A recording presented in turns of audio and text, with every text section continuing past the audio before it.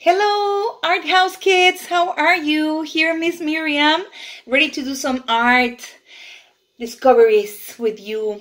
We're just checking in on how are you doing today, and I want to share a little bit of what we're gonna be doing today. Today, we're gonna be doing a close-up art.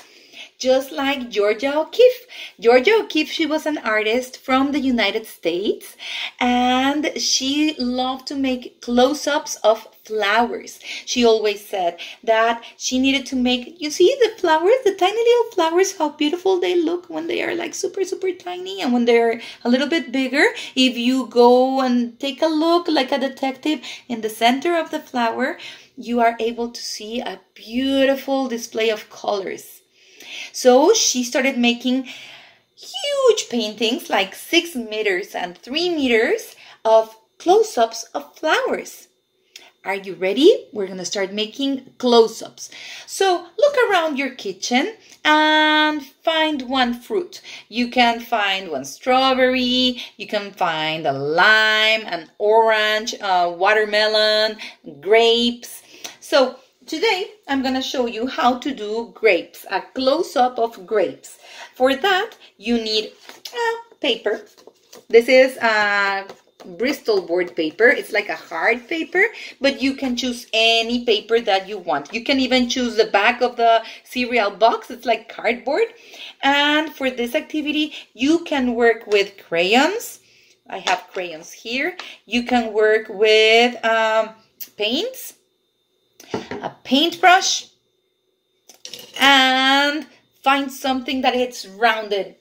Find something that is rounded in your kitchen, small. It can be, hey, look at this one. Yes, a glue stick. I happen to have one sponge from the rolls when you paint the walls, and I'm gonna be using this one. So let's start getting ready. So I want my background in a dark purple. So for that, I'm gonna pour a little bit of red, la la la, and you can sing if you want. A little bit of blue color, la la la la la la. And since I want red and blue, if you mix them, you get purple, but I want a darker purple, so I'm gonna add a little bit of black. Not a lot, because the black always wins. It's super, super strong. Look, now I have my mix there, and I'm gonna use my flat paintbrush, and I'm gonna go from side to side, from side to side. I'm gonna notice that the colors that are blending, yes, you're getting purple. Very good. Make sure that you cover all of the surface. Once you cover all of the surface, as you can see that I'm doing, from side to side, from top to bottom, cover everything, everything, everything, everything, and let it dry. Beautiful dark purple. Very good. Clean your paintbrush in water. Let it clean. And then go from side to side, and you have your paintbrush clean.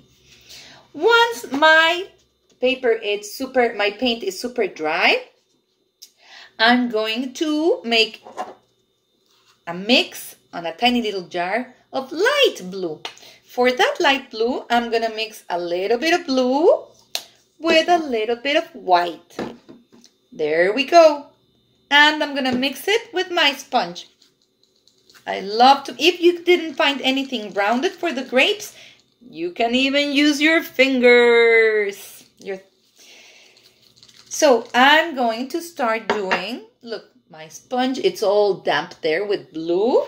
I'm going to start doing some marks with the sponge, circles. Make sure that your circles are not marching all aligned, because they have to have a beautiful rhythm in the movement. Okay? And then again, let it dry. We're doing a close-up of grapes. Once I have my grapes all dried here, I can check it, and yes, it's all dry. I'm gonna start adding, as you can see here, a little bit of purple. I have an oil pastel in purple. I'm gonna add like a happy face, happy face, happy face, happy face in every single one of the grapes. Happy face, happy face. Look at my happy faces. Do you see how they're looking? Let me see if you can see properly. Ay! They're upside down. Look at this. Happy faces. They're all smiling, okay? Now, with my black color, I'm gonna add some dark on the other side of my purple. Why? I'm creating the idea of light and shadow. If you observe like a detective, the grapes or any fruit that you have in front, you're gonna be able to do all the detail of your amazing art. Never let anybody tell you, you're not doing a nice type of art, because you know what? That it's impossible. You are an artist from the heart. And the only thing that you're doing here is practicing, practicing, practicing, practicing. And we all improve with practice. So look at this. Now I have on the other side of my grapes dark. And the last thing that I'm going to do, white. If you observe, my grapes will have a little bit of light here and there, here and there. And we're about to finish. Look at these grapes with light, and they're humongous. So for example, you can say, tomorrow morning, I'm gonna show my art and I'm gonna display it in the kitchen while everybody's having breakfast. And I'm gonna show a little bit of art inspired in Georgia O'Keeffe's art.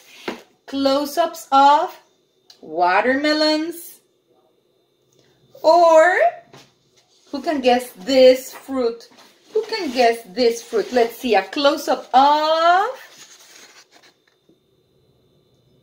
Yes, you're right, strawberries. My favorite fruit. Or an apple cut in half. So, ArtHouse says goodbye. This is Miss Myriam, and I had so much fun creating art with you. Take care. Bye-bye.